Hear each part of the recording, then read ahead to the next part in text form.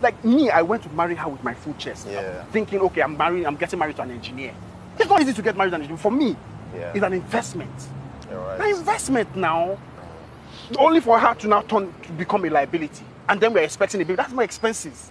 I hope she's not one of those women that believe, they have this mentality that the man should handle all the financial responsibilities in the family. Because as you see me like this, I'm a feminist. I believe in gender equality. Guy, don't choke me now.